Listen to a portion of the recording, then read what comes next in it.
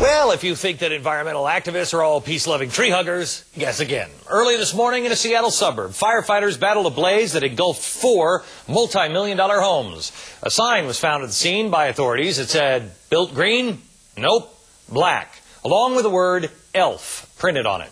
You may not have heard of ELF before. It's a calling card, according to authorities, for the Earth Liberation Front, a collection of radical environmentalists. Now the FBI is involved in the investigation. Brian Levin is here. He's a director for the Center of the Study of Hate and Extremism, associate professor at California State University in San Bernardino. Brian, if I'm not mistaken, these guys were at one time the biggest terrorist threat in the United States. They came from Earth First, which were actually peaceful somewhat, and ELF decided, you know what, we need to take action ourselves and take it into our own hands. Earth First was a group in the 80s, and they were involved in something called monkey wrenching, the most notable of which was putting spikes in trees that could then injure mill workers.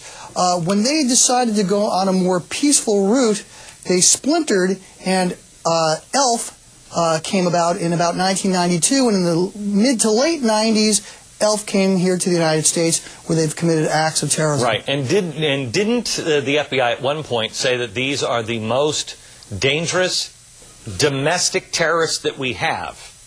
Yeah, there was a story about that, but to tell you the truth, there is a lot of debate within the terrorism monitoring community, and I certainly don't agree with that at all. Okay. However, it depends on what you're talking about. If you're talking about sheer money damages, and frequency of attacks, the eco-terrorists are certainly a significant domestic terrorist threat. Well, I personally define terrorism as somebody who is trying to cause terror to get people to change their way of life. These guys believe that people are subservient to animals and the earth and everything else, and they will do whatever they have to do. They'll burn things down. They'll destroy as much as they possibly can. I mean, here they are in California, in Seattle, but they've done it in California. They start fires. Well, I mean, how smart is that, if you love the earth, to start fires in California and out west? It's not smart at all, and the damage that has resulted has been in the hundreds of millions of dollars. So I am not in any way rallying for these individuals. What I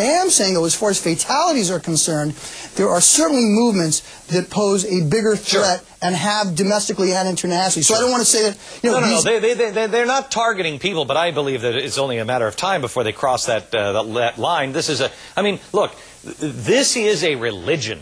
The earth is becoming a religion to some of these nut jobs. We're sitting on a powder keg that is constantly having matches flicked at it by people like Al Gore and this global warming movement.